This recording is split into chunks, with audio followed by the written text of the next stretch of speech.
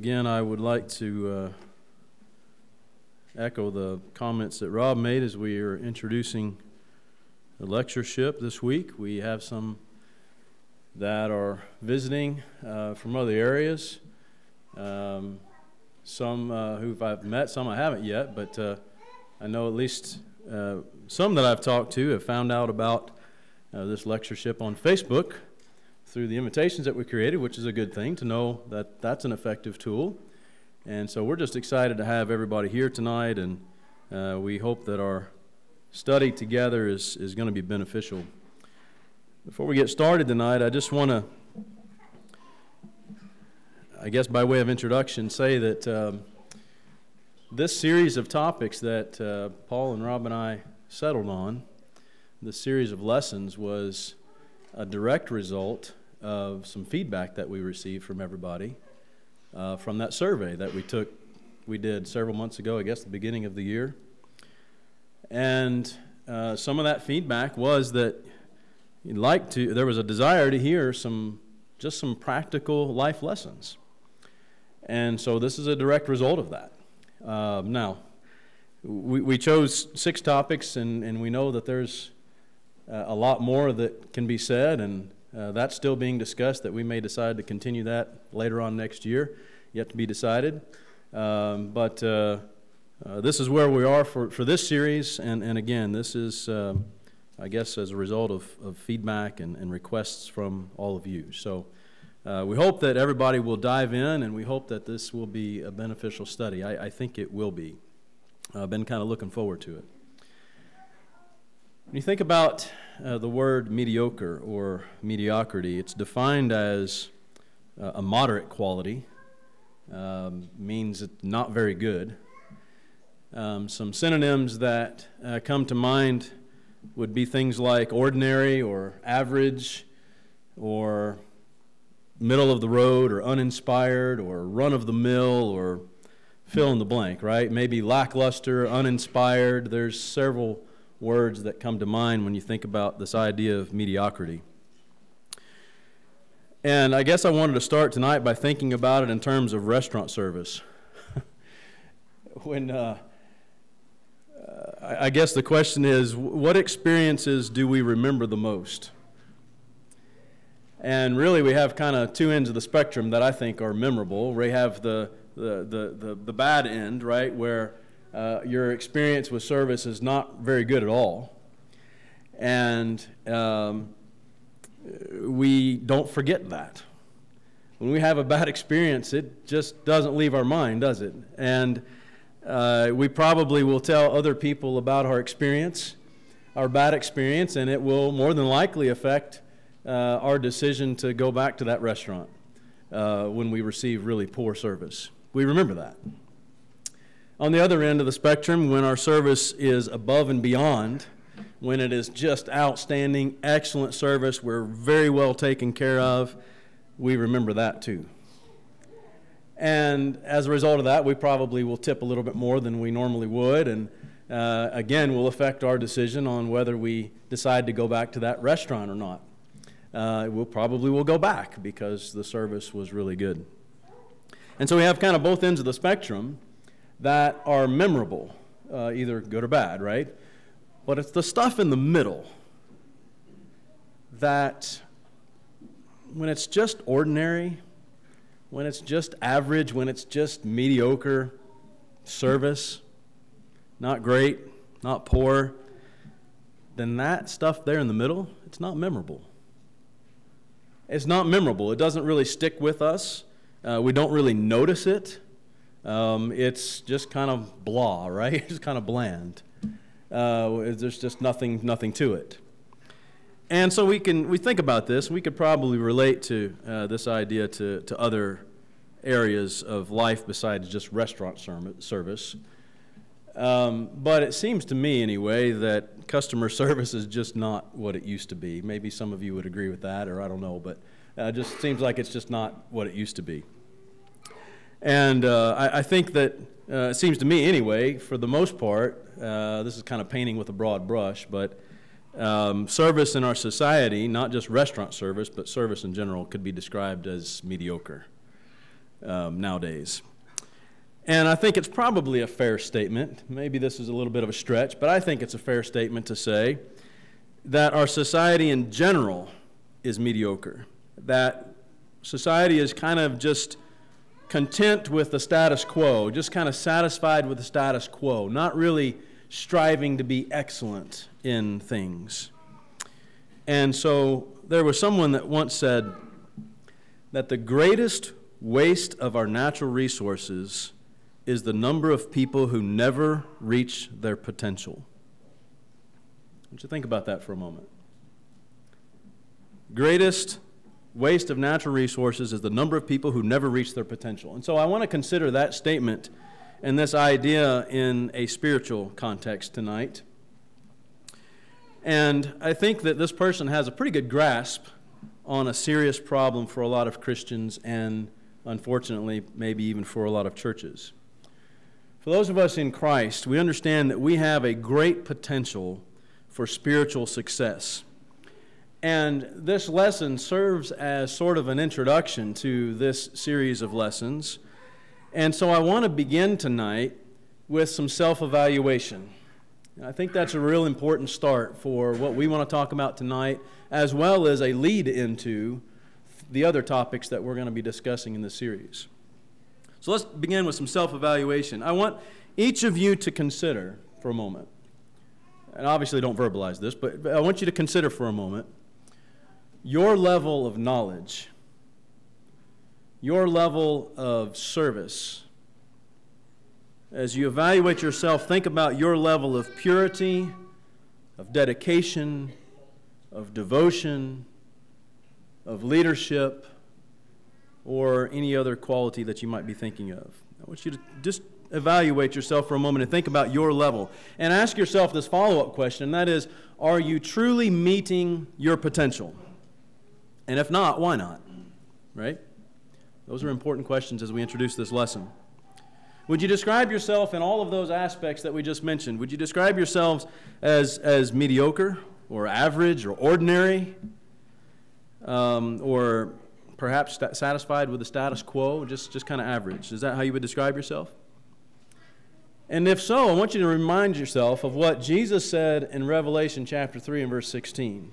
If I remember right, I think Rob covered this in the series last lectureship, which, believe it or not, was a year ago, when we were talking about all of what was said to the churches in Asia in Revelation.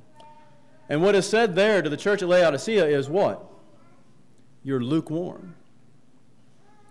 And God's attitude, Jesus' attitude is, I want to spew you out of my mouth. And so when we're reminded of that, we certainly don't want to be judged in that way. And so when you think about this self-evaluation, the questions that I just posed for you, if you find yourself lacking, then ask yourself, why aren't you excelling as a Christian? What's holding you back? What is preventing you from rising above mediocrity? I want to start out tonight with identifying the problem. I think that's where a good place to start. What is the root of sin, the problem of sin, and what is the root of this spiritual mediocrity? And I want to begin by saying, first of all, that we have to acknowledge that there is, in fact, a spiritual war that is going on. There's a spiritual war that is going on for our minds. And I want you to turn to James chapter 1, because I want to read these verses that may be familiar to us, but I think that this is a good place to start. In James chapter 1, look at verse 13 through 15. He says, "Let no one say when he is tempted that I am being tempted by God. For God cannot be tempted by evil, and he himself does not tempt anyone. But each one is tempted when he is carried away and enticed by his own lust. Then, when lust has conceived, it gives birth to sin, and when sin is accomplished, it brings forth death." These verses are telling us that sin starts in our minds. And our minds have evil desires that produce sin. And so if we're stuck in mediocrity, what it really means is that the desires of our flesh are winning over the desire for a closeness to God and spiritual success. That's really what it means. But you know what else is interesting about these verses? What else I think is significant? It teaches us in these verses, again, pretty familiar verses to us, but it teaches us right away, if you look at them and think about them, that the problem of sin and this spiritual mediocrity, this problem is not outside of us. The problem is not God. The problem is not any other outside factors like family or friends or our life circumstances that we may find ourselves in, or our job or the economy or anything else. We can't blame anything else. We can't blame our mediocrity on anything else.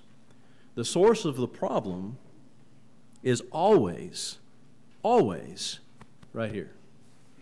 The source of the problem is always our desires, because something inside of us tells us and encourages us to do certain things. And so what we know from these verses, and this is what I think is significant that we need to think about, what we know from these verses is that we have total control over this problem.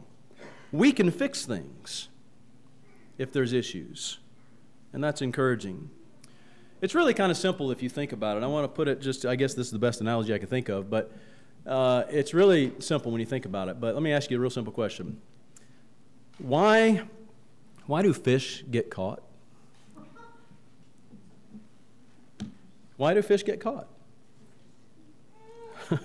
No, not that's why. But it's because of the bait on the hooks, is it not? It's because of the bait on the hooks. They desire worms. And so I can assure you that if you were to go and put a piece of broccoli on a hook and go fishing, you're going to have a very long, disappointing day. But it's because of the desire for the worms, or whatever you use, let's just say worms. It's because of the desire for the worms that rules their minds, and it outweighs the fear that they bite. And the same is true with us. The same is true with us. We stay stuck in sin, and we stay stuck in this rut of mediocrity because our desires are overcoming our minds. And at the end of the day, the reason that we may not be serving others, that we may not be praying as often as we should and as sincerely as we should, the reason that we're not studying more, not diving into God's Word and not meditating on His Word, or not coming together and meeting whenever the church comes together to meet, whatever the case may be, the reason we're not doing those things is actually very, very simple. It's because we have desires that are greater than our desire for these spiritual activities. That's just as plain as I know to put it. And secondly, as we think about identifying the problem, we need to acknowledge our enemy. We also need to recognize that Satan is going to work harder than anyone you have ever known to tempt you in every way possible. Satan is going to explore your weaknesses and your desires so that you will remain distracted. That's what he wants. That's what he's going to do. In Ephesians chapter 6 and verse 12, tells us here in this verse that our struggle is not against flesh and blood, but against the rulers, against the powers, against the world forces of this darkness, against the spiritual forces of wickedness in the heavenly places. That's what it is. That's our struggle. That's the battle. And in 1 Peter chapter 5 and verse 8, and again another very familiar passage to us, tells us and names Satan that he is our enemy. Very clearly stated, he is our enemy, he is our adversary, and he is compared to a lion that is just constantly seeking new prey. That's what he does. And so Satan is always, let this sink in, he is always scheming and seeking to spark more desires in our heart. And you know what? He's been doing this as a full-time job since Genesis chapter 3 in the Garden of Eden. He hasn't stopped. And he's going to target you.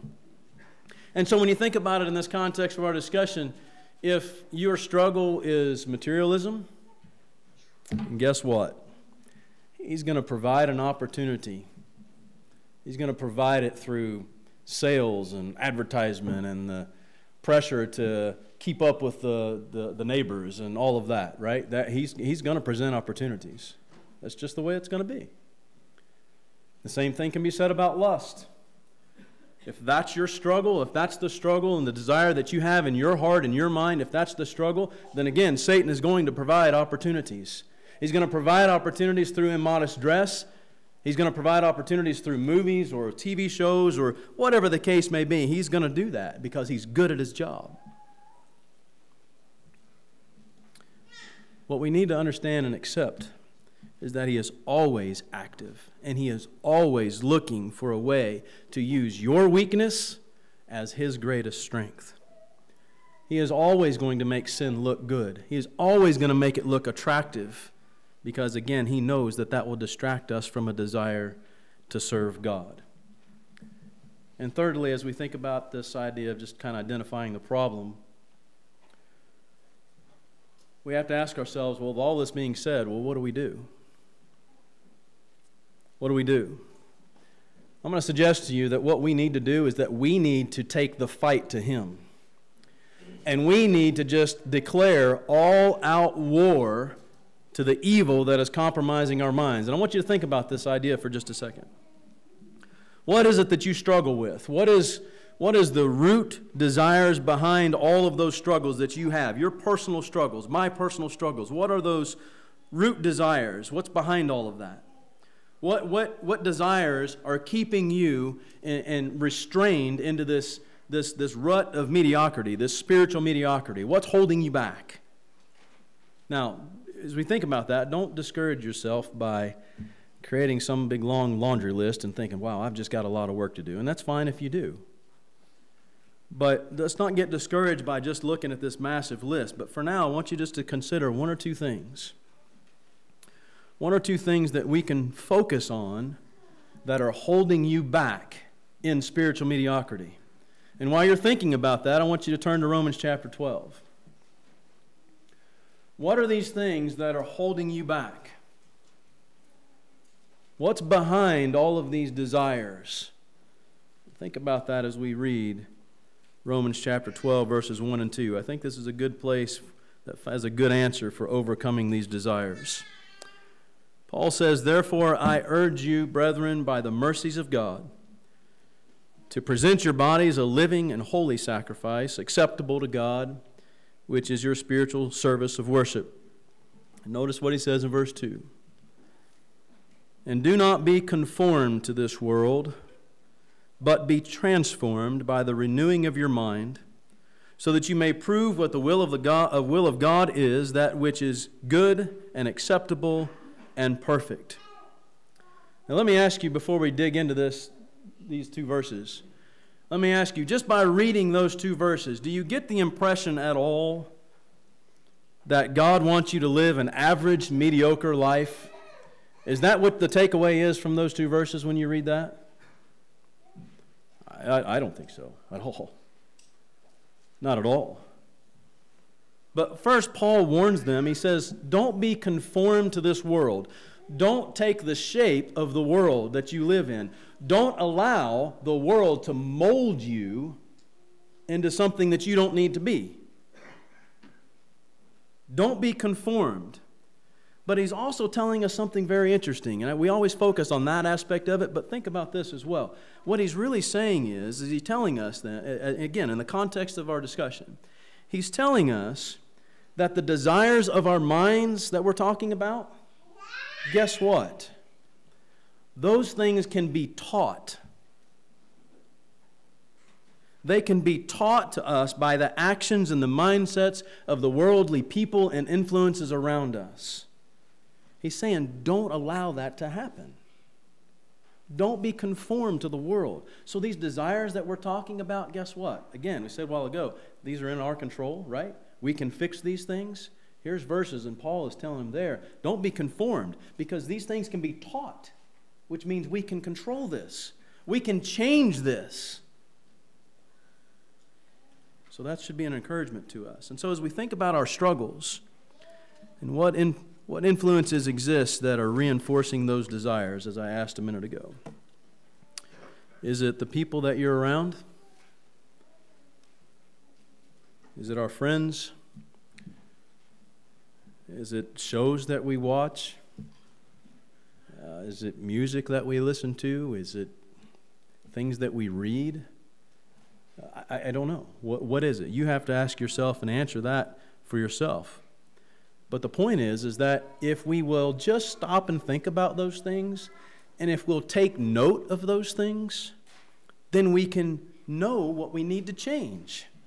We know that these things are influencing us. We know that these things are reinforcing these desires internally. And when we can take note of those, then we know what we can remove. We can remove those influences within us. And again, we take control of the fight. We take the war to Satan. Instead of sitting back and allowing him to attack us, we take it to him. And we start taking control. But secondly, notice what Paul says in Romans chapter 12. He says that our minds need to be transformed. They need to be renewed. Now, what I'm about to say is probably the most obvious thing that I can state tonight. You ready for this? But the only place that we can change our minds and our hearts and our desires for the better is where? It's in the Word of God. It's in the Word of God. Again, told you it's not going to be some big big revelation, right? We've heard that a million times, but let's think about it for a second. That's the only place that change is going to take place. I want you to think about this. When we find ourselves in the Word, and now what I mean by that is maybe not necessarily sitting down at a table with our Bibles open and reading, but when I mean in the Word, that could take a variety of forms, right? That could be I'm driving down the road and I'm meditating on a certain thought, or maybe it is that I'm reading, or maybe it's I'm listening to the audio Bible on my, the truck as I'm driving down the road, or maybe it's I'm praying about a certain thing or whatever. But whatever the form is, when I'm in the Word, in whatever form that takes, guess what's not present? Sinful desires. Isn't that amazing? When I'm in the Word, those desires aren't there. But the second that I step outside of that realm, the second that I step outside of the Word, then we're opening ourselves up to the possibility. And so what I want to suggest to you tonight is that we become so familiar with Scripture that we internalize it, we absorb it, we just soak it in, and we allow it just to soak in our minds, and what we're doing is we're preparing ourselves for the fight. We're preparing ourselves for the fight that when the desires of our minds rise to the surface, then what we're ready to do is we're ready to respond, just like Jesus did when he was tempted by Satan in Matthew chapter 4. Every time Satan approached him, what was Jesus' response? It is written. Now, I'm not saying that we have to actually verbalize those words when things pop up. That's not my point. But the point is that he was prepared, and we need to be prepared. When those things rise up, we are thinking about these concepts. We're thinking about biblical principles. We're thinking about what God says on a certain matter, and we're fighting. And we're extinguishing those desires. We're prepared, again, bringing all-out war onto this. And so, spiritual mediocrity, easy for me to say, spiritual mediocrity, I knew I was going to do that at some point tonight, but spiritual mediocrity that plagues us, sometimes it starts with the desires that are in us. And so we have to realize that there is, in fact, a war that's raging for our minds. It is. We've got to know our enemy. We've got to know how he works. We've got to know how hard he is going to work. And we've got to be ready to be proactive and take the fight to him. So in the next section of this lesson, as we dig a little deeper here into this rising above mediocrity, I'm going to make some suggestions that I called the formula for success. Now, I'll admit to you, I had a really hard time. That's why I put it in quotes, because that may not be the best title. I had a real hard time figuring out what I wanted to call this section of the lesson. So we'll just go with this, all right? You can criticize me later for it. But let's think about some things. what I'll call a formula for success as we again consider how to rise above mediocrity. And the first thing I want to suggest to you is that we need to understand and we need to embrace, and I think that's the key word. We need to embrace our purpose. Go to 1 Peter chapter 2. 1 Peter chapter 2, again, a lot of these verses tonight that I'm using are not unfamiliar to us, I don't think at all. They're verses that we refer to quite often. But in 1 Peter chapter 2 and verse 9, here's what it says. You are a chosen race, a royal priesthood, a holy nation, a people for God's own possession, so that you may proclaim the excellencies of Him who has called you out of darkness into His marvelous light. What we understand from this verse is that as a child of God, we are one of God's chosen instruments. We are His mouthpiece. We are His instrument, His mouthpiece. We are a chosen people. We are God's own possession so that we may do what? Proclaim the excellencies of Him. We have a great message to share. And we are special to Him with a very special responsibility. And He is calling us, again, here's our subject of our lesson, but He is calling us to rise above average, to rise above being mediocre. And so what I want to say to you very boldly is this: do not let Satan drag you down into the mire of believing that you have nothing to offer God, because that is just not true. That's one of the main ways that I think Satan works. Is he discourages Christians to think, well, I'm not good enough to do anything. I don't have anything to offer. And that's just not the case. Don't let him drag you down into that mire. Don't fall for it. We need to embrace who we are as children of God. Go to Ephesians chapter 2, verse 10. Ephesians chapter 2 and verse 10 tells us there that we are His workmanship. It says we are His workmanship, created in Christ Jesus for good works, which God prepared beforehand so that we would walk in them. In other words, what he's saying is that we ought to be a fruit-bearing people. That we have so much to offer. Each one of us has certain unique talents and abilities. This congregation is full of unique things. And it's incredible just to sit back and observe. There are so many abilities here amongst every single member that is a part of this congregation. God has blessed us tremendously. Some translations in this verse right here, I actually kind of like the way it's stated, says, instead of the way that I just read it, says that we are God's masterpiece. And I kind of like that because it says basically that you, as a child of God, makes you anything but average. Anything but average. You know what? There is no such thing as an average masterpiece. Did you know that? Anything but average. Titus chapter 3 and verse 14. Towards the end of this letter here, it says in the next to last verse, our people must also learn to engage in good deeds, to meet pressing needs so that they will not be unfruitful.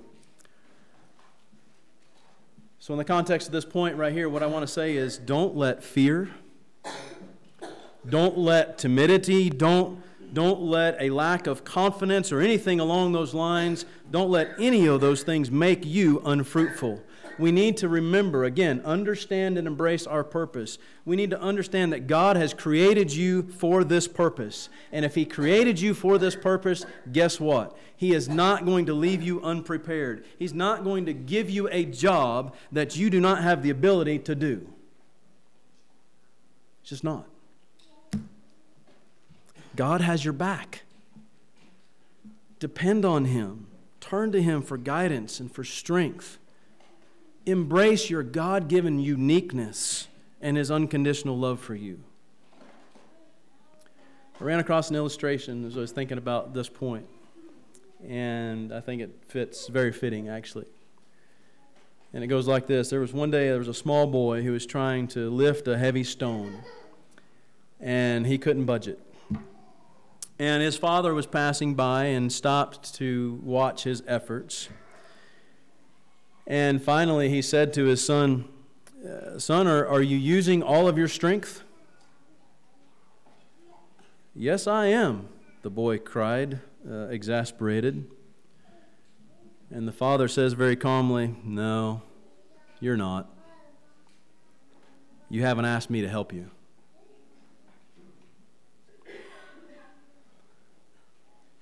Now, what did that child need to learn?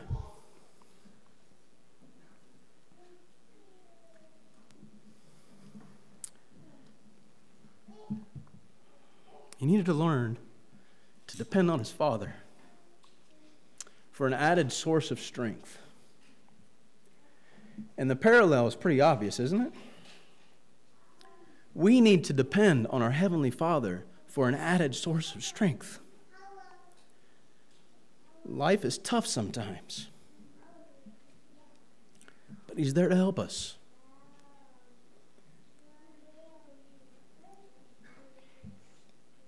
And He's promised us that He's going to help us if we just simply turn to Him.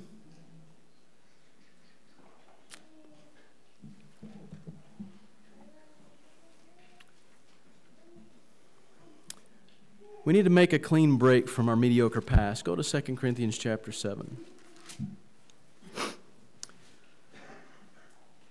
2 Corinthians chapter 7 in verse 1, Paul here is encouraging them to cleanse themselves from all defilements of flesh and spirit, perfecting holiness in the fear of God. What he's really telling them there is you need to get rid of the baggage. Get rid of the baggage. Let go of anything that causes you to be unclean. Ask yourself this: are there things in your life, make this very personal, are there things in your life right now that are holding you back in an average existence? What are those things that we need to make a clean break from so that we can really, truly move forward? I'm sure most of you have heard this, but you ever heard the definition of insanity?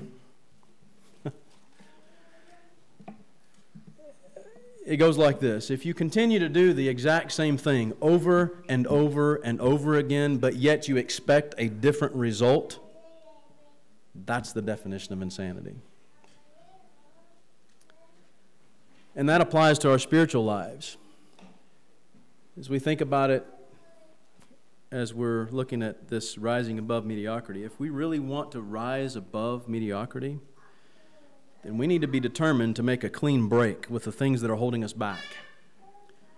We need to know that you are today here's the key word, you are today who you have decided to become. It's our choice. Remember, we've been emphasizing this the whole time. This is totally in our control. You are today who you have decided to become, and that you can be more. You can. Hebrews chapter 12 and verse 1, great passage. It actually follows a familiar passage in Hebrews chapter 11 where there's this list of all of these heroes of faith. And in Hebrews chapter 12 and verse 1, it says, "Therefore, since we have so great a cloud of witnesses surrounding us, let us lay aside every encumbrance and the sin which so easily entangles us, and let us run with endurance the race that is set before us." Lay aside every encumbrance and the sin which easily entangles us. Why? So that we can run. So we can run this race that is before us. What he's saying is that we need to strip ourselves of all of the things that make us mediocre so that we can excel and we can fulfill our purpose and we can run and just take off the way that he wants us to. And did you notice the first part of that verse, by the way? We have kind of a crowd that's cheering us on. Let's not forget that. People that have already run the race. But I think it's also important as we think about this topic, I think it's also important that we have a sense of where we're going. May I suggest to you that I think part of this process of rising above spiritual mediocrity, we might need to set some small attainable goals for ourselves. We don't need to commit to this big drastic overnight change. Again, with this long laundry list of perhaps things we need to fix. Again, it's great. We're aware of those things. If you have multiple things, fantastic. We're aware of them. We'll work on them gradually. But as we think about this, let's set some smaller goals for ourselves, some attainable goals that will help us to rise above mediocrity. And once we've accomplished these things, then let's move on to some things that may be a bit more challenging and just make some progress. But the point is we need to have a vision, we need to have a plan, we need to have a sense of direction of what we're doing. Don't let fear and complacency and laziness or anything like that get you off track. Stick to the plan. Have this vision where we're going. Be determined to work and to push hard to achieve these goals. Let's focus all of our energy that we can as we think about this tonight and these next few lessons. Let's focus all of our energy into preparing to do something great with our spiritual lives. And remember this, that your past or your current circumstances do not have to limit your future. In 1 Corinthians chapter 15 and verse 58, Paul tells them there to be steadfast and immovable, always abounding in the work of the Lord. As we think about this, the church needs people to be above average. The body of Christ needs every member to do their part. We talked about this a few weeks ago, actually. We were looking at Ephesians chapter 4. It needs Christians that are going to carry their weight, so to speak. The church needs elders that are going to truly shepherd the flock. It needs deacons who are going to wholeheartedly and diligently serve. It needs a preacher who is going to truly minister to the congregation and the saints. It needs every single member to contribute and do whatever is necessary to the health and the growth of the body of Christ. That's what's needed. So we need to leave average behind. We need to seize new opportunities. And yes, this is closely related to the point we made just a second ago about making a clean break. But we need to be determined to leave mediocre behind. And we need to proactively reach forward, seizing new opportunities. Let's don't settle for hanging around people who think that being average and the status quo is the best that there is. We need to surround ourselves with people who are willing to serve the Lord with gladness, who want to rise above mediocrity themselves. Someone once said, the hardest struggle of all is to be something different from what the average man is. And so we need to ask ourselves, are my current friends, are my current inner circle, if you will, are they the kind that are going to encourage me on this new journey? Are they the kind of people that see difficulties in every opportunity, or do they see opportunity in the difficulties of life? The truth is that sometimes we just need to change playgrounds and playmates. You ever heard that phrase before? Sometimes that's what we need to do. So are these people, are they going to encourage me to better myself? Here's a good question. Do I have people around me that love me enough to hold me accountable and to help me? It's a really good question to ask. We need to seize opportunities. We need to stop waiting for a better time or better conditions. And as we said a minute ago, let's rely on God's power to take advantage of the opportunities that He gives you. We need to always be available for Him, to let Him use us whenever and however He wants. Pray to God. Ask Him for the confidence that we need in order to believe that He has truly prepared you for every good work, which means that we may have to step out of our comfort zone. But again, God's there to help us. Ephesians chapter 5. I want to read these verses as we start to wrap this up. Ephesians chapter 5, and I want you to look at verse 7 through 17. Paul says, "Therefore do not be partakers with them, for you were formerly darkness, but now you are light in the Lord. Walk as children of light. For the fruit of the light consists in all goodness and righteousness and truth, trying to learn what is pleasing to the Lord. Do not participate in the unfruitful deeds of darkness, but instead even expose them, for it is disgraceful even to speak of the things which are done by them in secret. But all things become visible when they are exposed by the light, for everything that becomes visible is light. For this reason it says, "Awake, sleeper, and arise from the dead, and Christ will shine on you. Therefore be careful how you walk, not as unwise men, but as wise, making the most of your time because the days are evil. So then do not be foolish, but understand what the will of the Lord is." It seems pretty obvious to me that God doesn't want us to live an average existence. He doesn't want us to just be coasting through life, but rather we need to make the most of every chance that we get. And so I want to encourage you to leave average behind. Let's seize new opportunities to excel. And as we do that, make note of your progress along the way. Give yourself some credit. Maybe it means keeping a journal or whatever the case may be. That's fine. But let's make note of our progress along the way and the growth that takes place. And hopefully we'll be able to look back and we'll be able to see all of that significant progress in yourself.